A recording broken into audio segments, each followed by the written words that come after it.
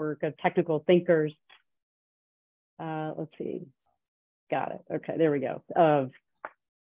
We're a big fan of and supporters of the RIOT org, as they're the glue that kind of keep the network of technical thinker and doers connected to the latest technology in a really fun way. Can't wait for your beer parties again, Frank. So once again, welcome to the technical learning session for the PUI audio haptics section. It's presented again by the RIOT as well as the Aurora technical group. Before we get going too far, I was just gonna say a few words about the Aurora technical group. Here's our agenda. We're gonna introduce our team, what are haptics, the different haptic technologies, a demo of the haptics, ideas for haptic applications, some resources, and Q&A at the end. The Aurora Group is a premier representative organization for manufactured components, electronic, mechanical, contract manufacturing, and test services. And we've been around in this area for quite a long time. We are committed to assisting and advising technical support on quality manufacturers, assisting in technical challenges of new and existing products, launching new technologies as well. And we act as your supply liaison for quotes, order samples, expediting. Any questions at all about manufactured components, we can support you. We're located on the East Coast in total. Our particular section is the Southeast, covering North Carolina, South Carolina, Georgia, Alabama, Mississippi, and Tennessee, sometimes Florida even. This is a look at our team. We have Karen Brown in Georgia, Bob Kirkland in South Carolina, myself and Ken cover the North Carolina area and a little bit of the northern part of South Carolina, and we have Bruce covering Alabama, Mississippi, Tennessee, and we also have our intern, Elisa, who is our market specialist on our team this year, so we're excited to have her. Quick look at the market segments that we support. Pretty much anything that takes IoT products, energy, telecom, military, aerospace, electromechanical components in general, heavy focus on medical and technology areas such as telecom and so forth. So you can see the different areas that we work in. Here's a quick look at our portfolio. We really represent all these manufacturers, Stock Drive, Radian, Taichen, Platronics, and you can see the list here. And today we are highlighting PUI audio. Our presenters today are from PUI audio. We have Neha, who is our Director of Innovation and Product Management at PUI audio. And she's been there started this year, and she's got a lot of really good experience in this area, and she's quite passionate about developing solutions with teams and solving real world problems in the PUI audio as well as haptics area. And we also have Kevin McKenna, who is our product specialist at PUI audio, and he's got a lot of good experience with integration of audio products. So with that, I would like to turn it over to Neha to really talk about 4 technology areas within haptics, and that is new for PUI audio that is being released this year, and we'll continue on with Neha. Thanks, Aparna. Hello, everyone. We are very excited to talk about haptics today. So I'll be focusing, as Aparna said, more on what the technology is and what are the different types of technologies out there. And then Kevin will take over to go over some application. So let's start with just in general, when it comes to haptics, people are still not familiar with this term. So when you think about haptics, it talks about sense of touch. So next slide, Aparna, if you can go there. So I want to start with a general question about, we have 5 senses, and the question that we should be asking when we talk about haptics is, which sense would you give up the last if there's a choice? So most people are visual, they go with sight. So it would be interesting if you guys can type in your answers in the chat window. It would be interesting to see the poll who wants to go with the touch. Because touch is very underrepresented technology. It's very important, but not many of us are aware of like what it can play, how it can play an important role into product design to improve overall user experience. So it talks about sense of touch. This is the only sense that's bi-directional. When you touch something, it provides some feedback to you to make you aware what you are touching, how you are feeling. So, it's fascinating to know that some of the common devices that you see in the picture here, the mouse, steering wheel, we all use these in a common, in our daily lives. And some products, especially on the consumer side, they have already haptics. So, so next slide. So I want to go deeper into what are the different types of touch. When you talk about touch, there are two different types. One is known as tactile, cutaneous feedback, which is more on your skin. So like fingertip, example would be like feeling the cloth on your skin.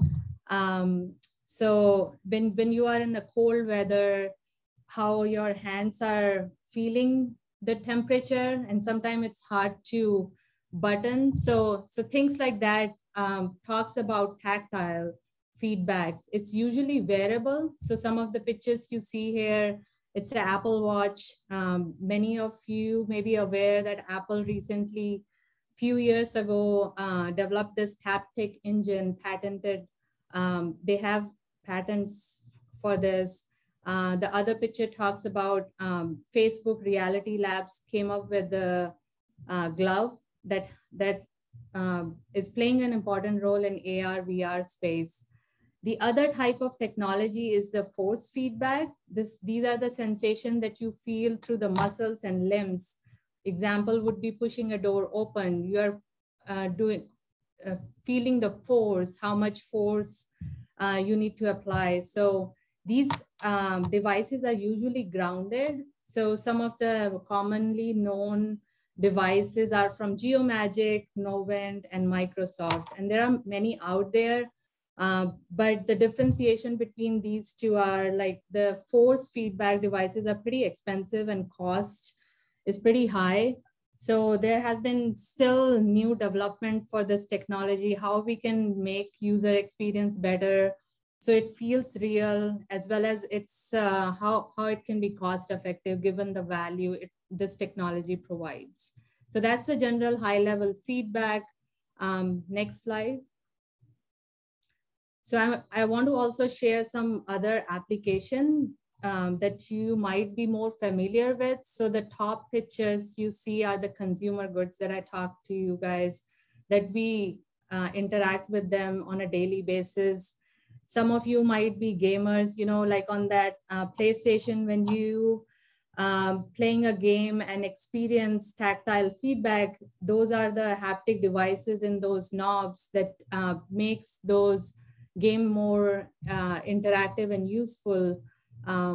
And same with the Apple Watch or any type of physical training devices that we start to use more often. So it's providing more useful and benefits in, like when it comes to improving the performance for athletes. That's when these devices and new technologies are trying to provide more value to the user. You also see a lady with the belt. So it's sort of wearable, where it's providing and helping her in maybe sort of posture correction, or you can imagine for walk-in balance. It can also be used as a walk-in balancer for elderly people. So there are a lot of other application and usefulness for wearables and consumer application. The pictures on the bottom shows new areas and where haptics is not, has taken a prominent place. We are still trying to figure the value. So for example, in medical, the main important part here is you see robots there. So surgeons started to do tele surgery. There's minimal invasive surgeries out there that's done by robotics, but also surgeon is helping. So where haptics is useful is there are like audio visual technologies out there. And I think in this live, our user is already, which is surgeon, is already overloaded with the information. So the goal here for haptics technology is how to minimize that information overload. So surgeon don't have to see on the screen, he already feels maybe by wearing something or giving an alert in real-time feedback. So that's the benefit of trying to figure out how we can make things better. And there's still study going on, which does this technology provides value to certain application.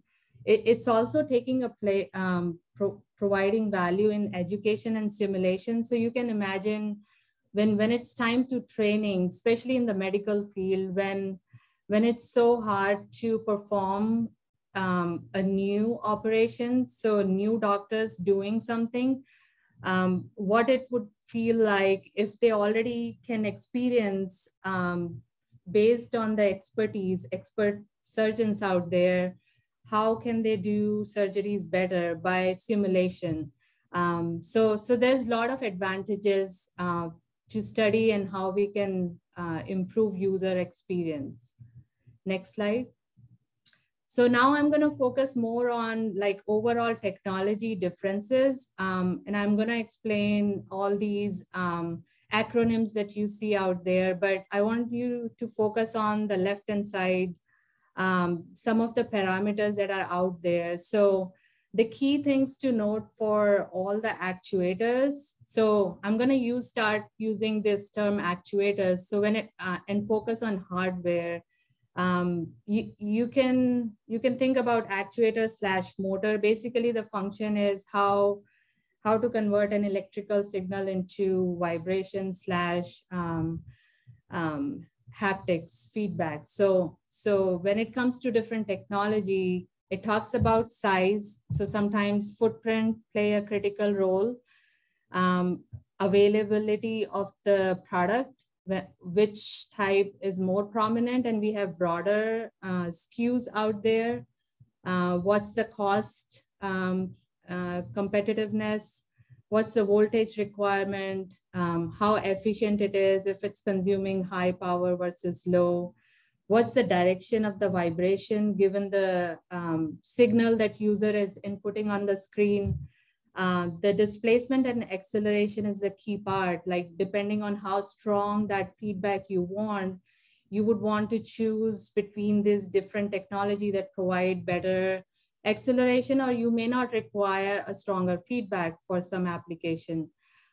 Frequency also play a key role, and that has been the challenge for haptics technology in general, because our skin have different mechanoreceptors throughout the body. Our fingertip have function more better at different frequency versus our hand. So it all depends on like how user is interacting with the device. So that's how it becomes very important to consider frequency, what you're trying to achieve out of the device. And last not but the least is the response time. So any motor, when you start and stop, it consumes a lot of power. It also play a critical role. It has to be quick, because when you feel something, when you touch something, you want quick feedback. You don't want to be delayed. If the response time is not optimized or it's not quick, you're basically gonna annoy or make user feel like it's not providing what they are looking for from that device and technology. So These are all just rough numbers, what I have put out there, but I'm gonna summarize once I explain each and every technology. So I'm gonna revisit. Next slide. So let me start with ERM. It stands for eccentric rotating mass. Both ERM and LRA are electromagnetic motors. They are basically, so ERM is a DC based. It requires very small voltage to drive. You can see here towards the very left, the mass that is attached, that's what it is performing the function. It's basically providing the displacement in a repetitive manner when it starts to rotate. So again, this comes in various forms. You have cored, you have coreless motor, and you also have brushless motor, which is more expensive, but it improves reliability. But these days we have a very long lead time for brushless type of motor because of the specific driver chip that's being used, that's in shortage. So mostly we are seeing the demand is on coreless ERM type of actuators. All right, so next slide. So this is linear resonate actuator. Linear, it provides vibration in a like just one axis, versus ERM was two direction, two axis. So it depending on like device and user input, you can choose linear actuator. The benefit for LRA over ERM is really the voltage. When you apply voltage, like the acceleration and the displacement can be fluctuated independent, versus ERM is pretty constant. And this LRA works best when it matches the resonant frequency of the spring that is attached to the mass. So both ERM and LRA have a mass attached. So it basically make use of that mass to provide vibration. Next slide. So this is talking about voice coil actuator. The principle is pretty similar as a speaker. You can see instead of moving the diaphragm on the right-hand side, we are moving the mass. The benefit is similar, as I said, for LRA. This is also linear actuator, but it's just voice coil. It provides broader frequency range compared to LRA, was specific to a resonant frequency where it optimize and work best, but this provides broader frequency range when it comes to providing vibration feedback. So you can see the differences between like how the output is changing based on the frequency. Again, acceleration and frequency can be controlled both by voltage and frequency. So next slide. I think the last one is the piezo, which is different. It's not electromagnetic, but it if you guys are familiar with buzzers or benders, this is again based on that principle of when you apply voltage, basically the material that's in there, it expands and contracts, causing it to warp up and down and provide vibration and displacement. So this is less prominent compared to ERM and LRA because it takes some complexity.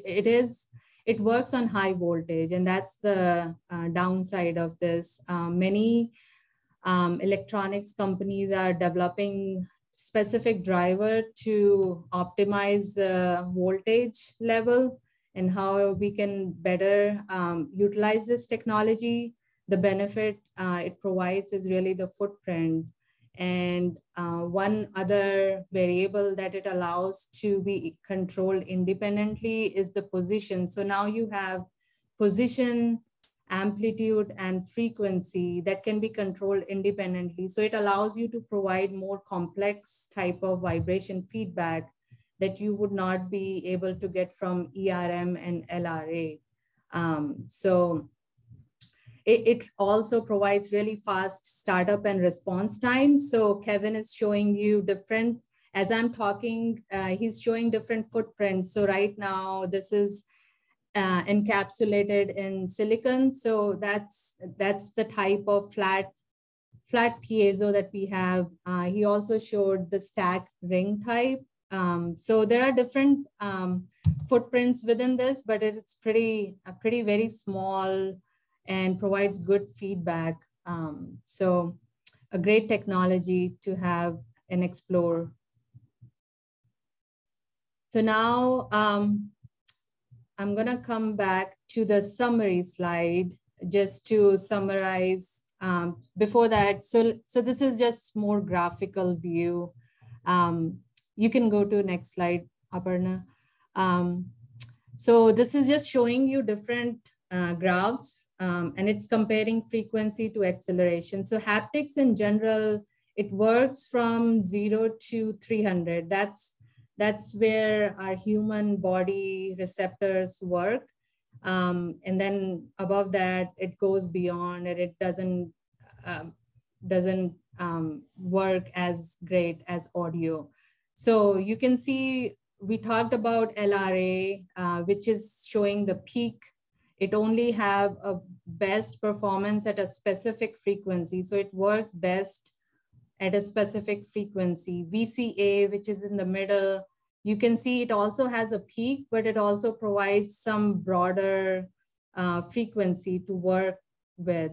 And piezo also, it's a non-magnetic. It also provides larger bandwidth. And one of the good thing is low power consumption that many of the designers really find it very useful to make it efficient.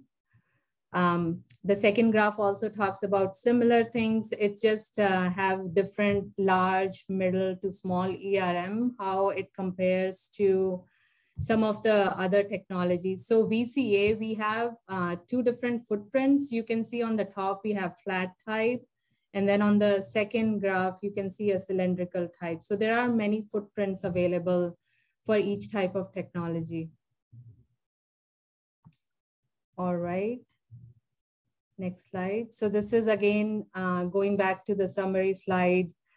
We have highlighted some of the benefits that who is the winner for each parameter. So you can see those things in the green.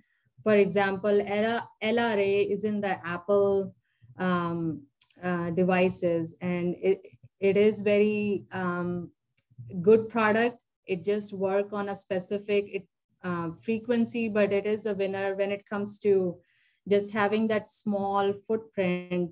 It's also easy to apply. It comes with an adhesive. You just apply by removing the tape. So for assembly, it also becomes very useful. Piezo, as I said, is very useful when it comes to flat screens and not taking too much space. Piezo doesn't have a mass compared to LRA and ERM. So the beauty of piezo is that you can use other system components as a mass to provide different type of vibrations. So it can be stronger and lighter depending on how it is enclosed, what type of enclosure it is attached to. So it becomes very handy. It basically use system components as a mass compared to ERM and LRA.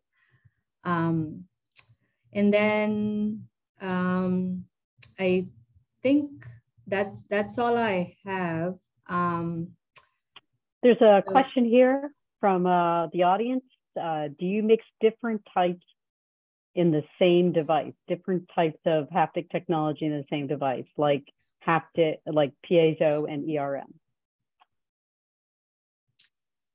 You can use it. I think it depends on what kind of system it is. If it's a complex system, like for example, in surgery, medical application, if it's a full system, then I think it might be good to apply different type of technology. For example, the gloves that we were showing before that was developed by Meta, it has different type of actuators that being applied. So on fingertips, it would be maybe LRA. On the hands, it would be ERM. So yes, it depends on the application.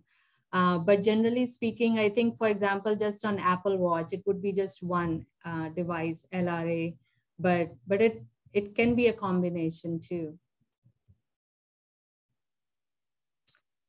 All right, so I'm gonna hand it over to Kevin to talk more about applications. Hey everyone. That was actually a great time to ask that last question about using multiple types of haptic devices in a single system. So before I get into the nitty gritty of it, I wanted to kind of just talk about a system level view of something that could incorporate haptics in a few different ways. One such example is a car. So I'm sure a lot of you are familiar with sitting in your car, and as you're driving down the road, the steering wheel's buzzing because you're too far in the left lane, and your car entertainment system's beeping at you, and everything's making noise or trying to get your attention. So haptics could be used in a situation like this to minimize the distraction to the driver, making sure they still have their eyes on the road, but they're still able to get feedback from the things that are going on around them without it necessarily pulling all of their attention away. So to talk about how you could use some different ones, just as a kind of easy example, I mentioned the steering wheel. So in the top left there, I have the ERM pointed at the top of the steering wheel. Something like that could be used where if you drift into the other lane, or you start to, I don't know, another car comes a little close to you, it'll just give you a general vibration, just an alert to tell you, hey, something's going on. And the benefit of that is the force that the ERM motors will give you is not specific to one direction. Because the mass is rotating, you can kind of feel it as a general buzz. Now, if you look down below it, we have a VCA also integrated into the steering wheel. What you could do with something like that, since it does take up a larger form factor, so it may have to be designed into whatever you're using, but that can reproduce a little bit more accurately of a tone in a certain direction. So say your car needed to warn you, hey, turn right or turn left, rather than a overall alert. Well, the VCA could do that, and it can also do it in a specific waveform that the ERM really can't do as accurately.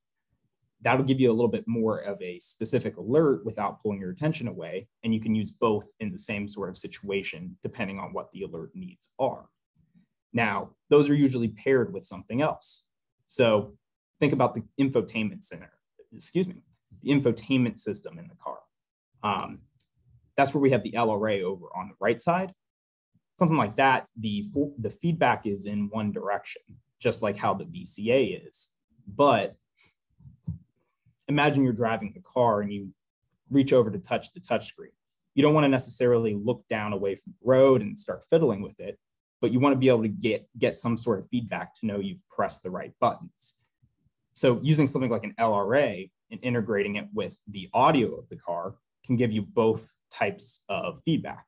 You get an alert audio, you get an audio alert letting you know, ding, you've touched the right button, but after the button gets pressed, you get a little feedback.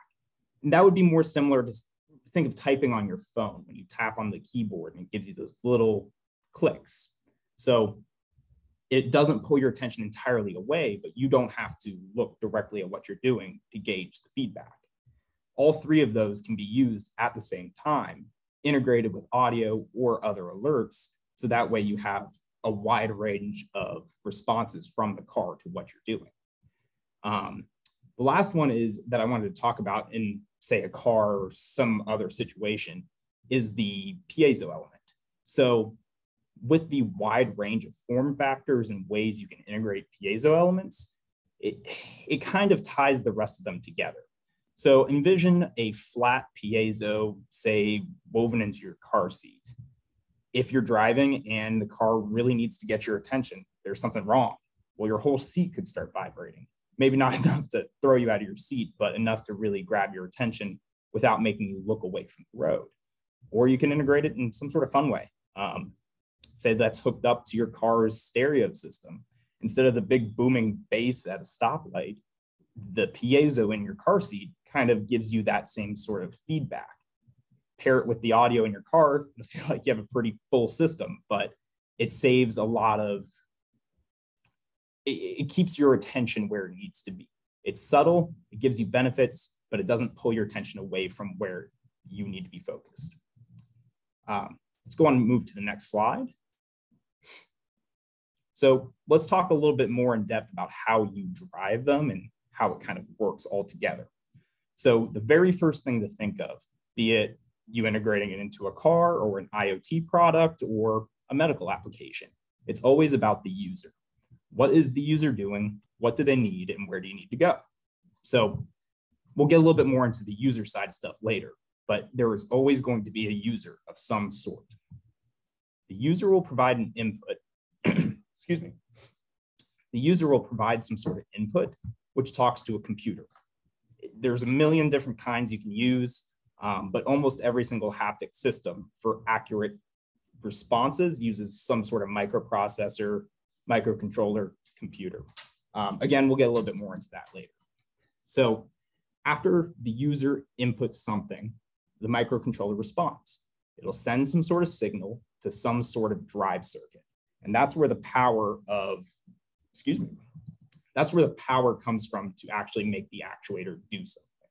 So if you look at this one, there's various signal patterns coming under number 1 from the microcontroller, which go to a drive circuit, which then go to some actuator. And we'll talk about selection and stuff here in a little while as well. But those 3 things need to work together with the user to provide the feedback you're looking for. So let's go a little bit more in depth. Move to the next slide. I'm gonna take a drink real quick.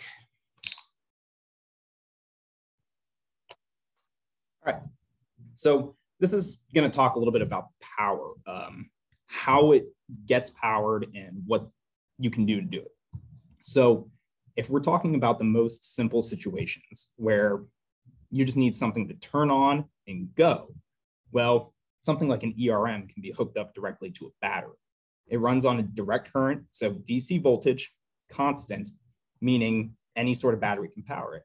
The downside is you're very limited in control. It'll just basically turn on and off with it being connected to a power source. It can get a little bit more complex though. If you look at number 2 there, that is a transistor-based drive circuit. So this is where we try to not get too technical on you, but the microcontroller would talk to this drive circuit. Talk is not a great word here. Rather, it controls the drive circuit. And you can use the microcontroller to control how fast the circuit is powering the device and then powering it, say, in reverse to stop it quickly. Or you can, write a specific line of patterns that the microcontroller will execute through the drive circuit. That gives you a little bit more flexibility on what the actual motor can do. And that's how you'll drive things besides ERMs. If you just hooked up one of the LRAs that we were talking about, the ones that move in a single direction to a DC source, nothing will happen. It needs a fluctuation in power, an AC signal up and down. And that's what the drive circuits like the H-bridge provide. And that's what that is an H-bridge.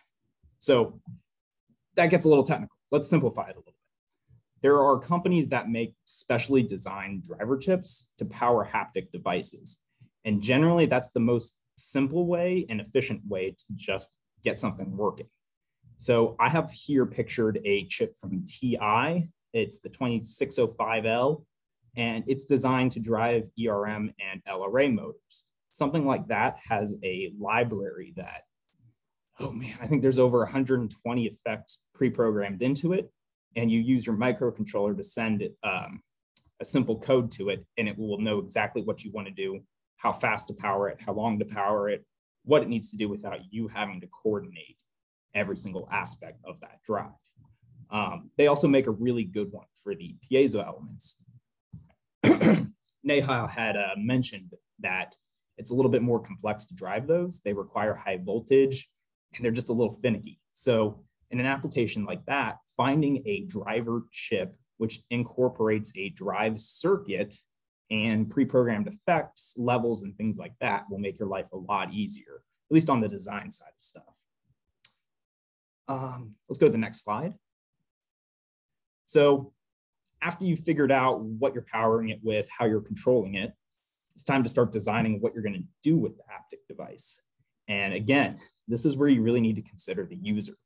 So think about just any chime, be it the chime that when the door opens in your office or your car door, whatever. You naturally respond differently to certain types of audio responses. It's kind of exemplified here under number 1, under the rhythm. So when you hear a chime going up in pitch, you naturally think, oh, that's a success. I've done something. If you hear a constant tone, you think, oh, something is going on. And if you hear a tone going down, usually that means some sort of failure. Think of when your phone dies. It gives you that doot, doot, doot. And the same sort of thing can be replicated with haptic effects, usually in tandem with the same sort of audio effect. So if we're talking about the rhythm, if the haptic device starts buzzing a little bit more intensely as something is executed, when you're holding the device or it's touching you, you'll naturally think that something has been completed. It has started somewhere and gone somewhere, therefore something must have happened. Same could be said if it starts somewhere and goes down somewhere. It's declined, something bad's gone, or something has stopped.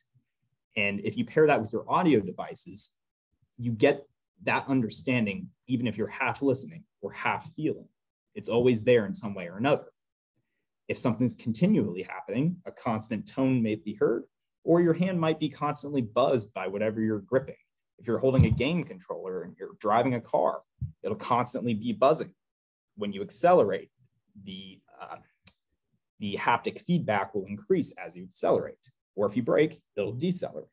So those are all sort of things to think about. You want to pair the rhythm with what your natural response to an audio alert would be in that situation. If we look at number 2, it's the same sort of idea. How sharp is the feedback you're getting? Is it a really quick alert, or does it slowly buzz you and gently remind you? That again can be integrated in the same way audio would be. Think of your alarm clock. That's not a soft alert. It turns on and it starts yelling at you. Hey, wake up, beep, beep, beep. If you're wearing an Apple Watch, you wouldn't want your alert when you first wake up to be something really soft and subtle, and you might sleep through it. You want it to be a sharp alert. Opposite's true as well. If you are driving a car and your phone's in do not disturb mode, when you get a phone call, you don't want your phone going crazy. You want it to softly alert you, if at all, hey, there's something going on. So thinking about how abrupt or how sharp the haptic effect is, again, it makes sense to kind of extrapolate it to what you would know from hearing an alert. You can kind of tailor how much focus gets pulled away. That leads into the volume. It's very similar to how sharp it is, but you want to, consider the amplitude of the effect. Is it going to be an alert when your watch buzzes that makes your wrist hurt? Like, ow, that was a really strong effect. Or does it just kind of nudge you and let you know, hey, you got a text message, check it whenever you want. All of those sorts of things, when you think about it, it makes a lot of sense to think about it in terms of audio. That's what people are familiar with. And haptics generally play the same way in terms of stimulation and pulling focus. You keep hearing me talk about focus, and that's a pretty big aspect of how you design and program for alerts. Don't pull focus away, keep focus on what you're doing, but give enough stimulation so the user accurately knows what they're being alerted to. Let's move on to the next slide. So with all of that in mind, let's talk about what you need to consider overall when you're integrating haptics into something. And I'm going to stress it again. First thing you want to think about is the user, always. After you've figured out what the user is going to be doing, think about what else in the system has the capability to alert them. Is it a smartwatch that has speakers built into it? Is it a car where there's car speakers? what other things can you pair with the haptic device to let you know what's going on? If you only have one or the other, think back to Neha's example at the beginning, where we were talking about the 5 senses. If you lost just one, it's probably not too detrimental, but you don't want to lose more than one. You're pretty much left in the dark if you do.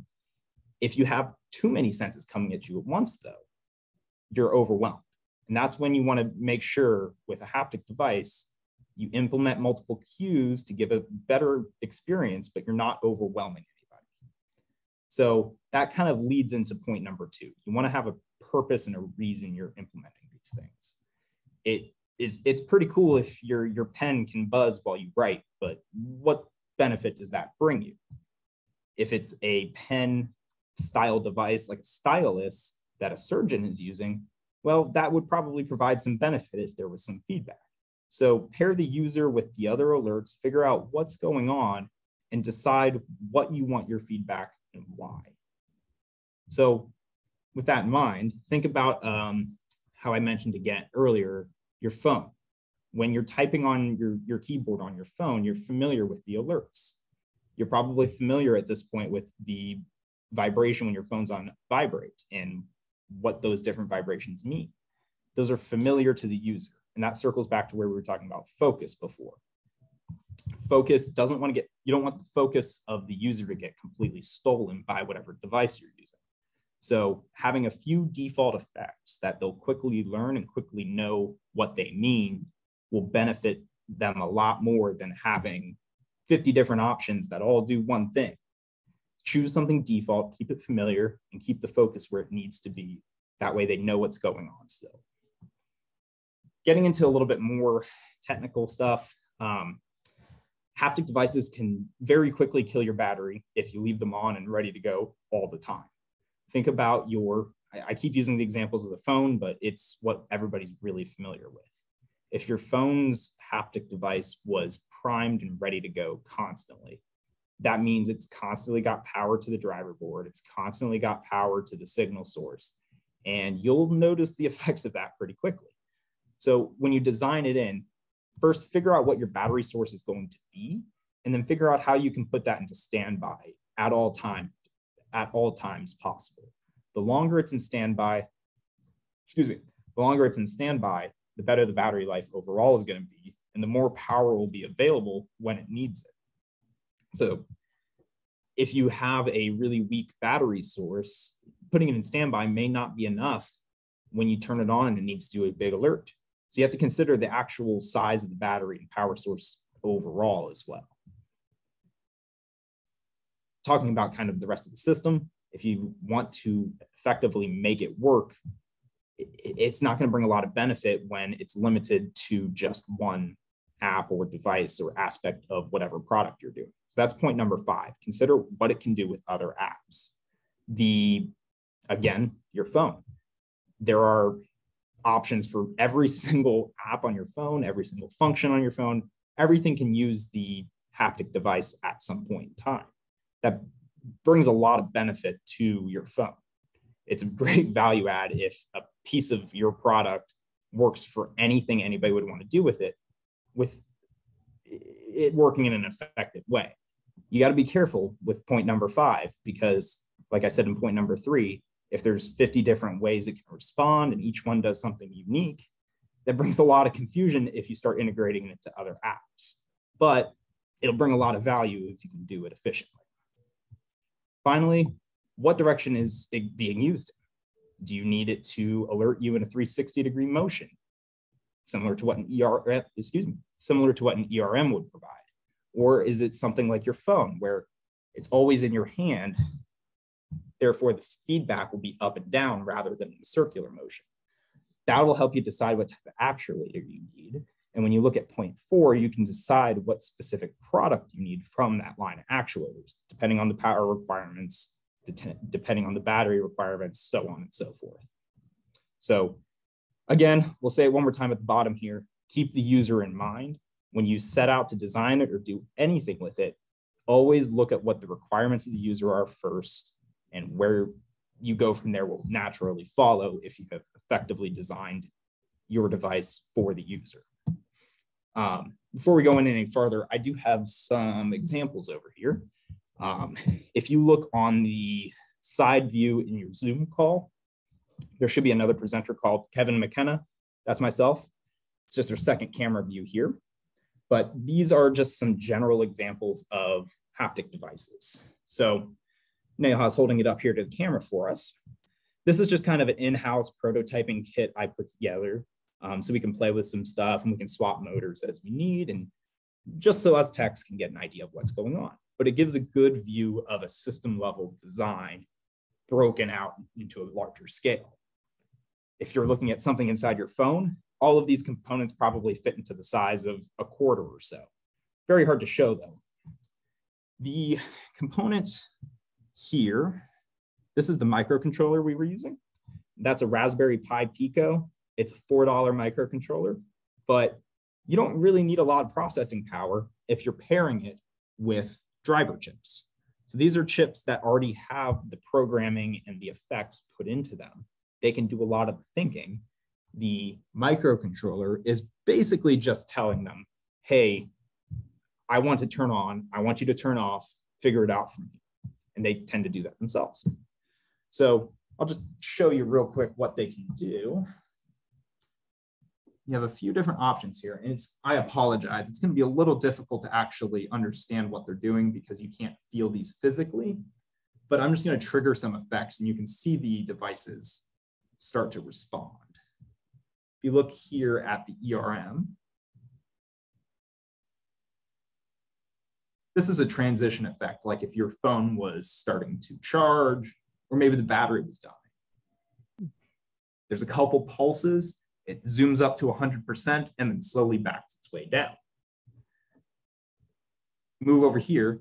This is a flat VCA LRA device. So the technology on these ones is a little blurred between the LRA and VCA tech, but they operate very similar at the end of the day. A magnet moves up and down in one direction. So when I play the same sort of effect through this device, not sure if you can hear that on the microphone, but it makes a little bit more audible noise. And you can see the platform flexing vertically when I do that. So something like that is what you find in phones, albeit on a smaller scale. The one that I'm showing right now would be possibly something you'd find in a car steering wheel or the tap screen in your car. Finally, this is the VCA. It uses, again, the same sort of technology as LRAs and this flat LRA, but it's in a cylindrical form factor. These are a little bit closer to audio effects. That's what you'll find in game controllers, things where you hear something and feel it at the same time a lot of the times. When I play the effect through that one, you don't see a lot of movement. I can feel it, but, and again, I apologize if the microphone doesn't pick this up. You can audibly hear the tone it's playing. I'll hold it up here to our other camera in hopes that you can actually hear it. But it just plays a simple tone through it as it goes. Something like that, it's just a prototype kit, but you can see it broken out and you can visualize the signal flow between devices. From there, if you want to grab a couple of those just so we can show them a little closer. So some other stuff you can do besides just, press buttons, turn them on and off. I don't think these are charged up all the way. So this is a handheld haptic device.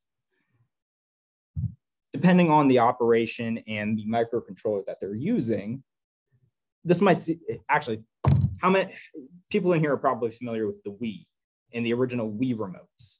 This is the technology that they used way back when, but simplified significantly just for showing off.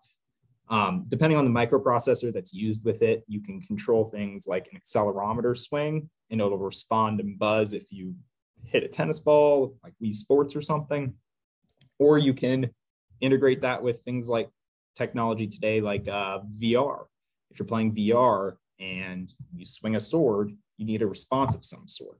It'll be pretty discombobulating if you can't see what's going on because you're in a VR goggle set and you're trying to gauge where your input is and you have no feedback. So different form factors, different installations give you different effects depending on the haptic device you use. Kind of an overarching theme is it does what it does in the situation you put it in.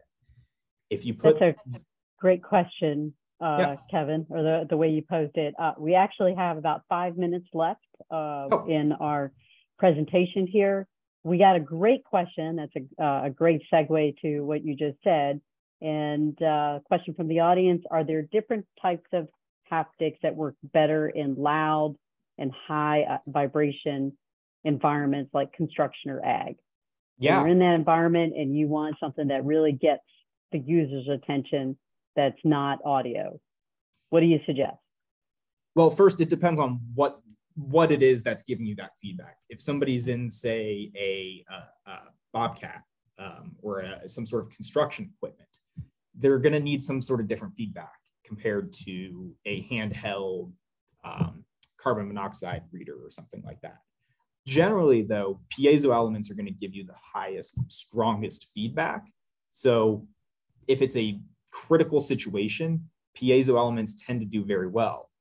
They do need a little bit more control and circuitry, though. If it's something handheld, a LRA that's a little larger that takes a higher power rating will perform just as well. It really just depends on what they're going into. For the strongest feedback, though, you're generally looking at piezo elements, especially if it's construction or something dangerous and you need to get somebody's alert. That usually is the way people end up going.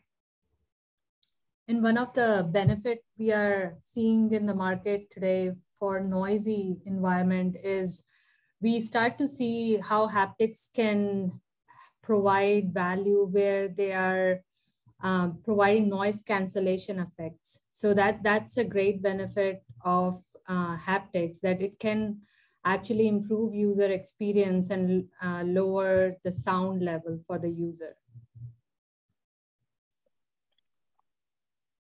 That's great. Yeah. Do we have any other questions? Yeah. There's no more other questions. The last slide is basically a summary slide of a lot of information. We will send out the full presentation as well as the video of this to all who registered. If there are any last comments, please put them in the chat box, or you can just come off mute and ask the question. We're pretty well done with our presentation. Thank you very much, Kevin and Neha, for all that insightful information on haptics. Thanks for having us. And thanks for everybody for tuning in and listening to us. Any last questions? Any last advice? The only thing I've got to say is if you've got questions, just please reach out to the Aurora group or also PUI Audio, and we'll be happy to help you. Here's all our contact information. That'll also be sent out on an email as well. And I'll say one last parting word. If anybody has watched this and decided they're interested in using haptics, the best advice I can give is pick up a couple of components, find an Arduino or some similar cheap microcontroller and play with it yourself for a while. They're physical devices. You have to feel them to understand what's going on. And once you go down that route, you can really understand what your product can do with them. That's it. Anything else, Neha? Yeah, I will just say that haptics, unlike audio and visual, it's a new technology. There are so many broad applications.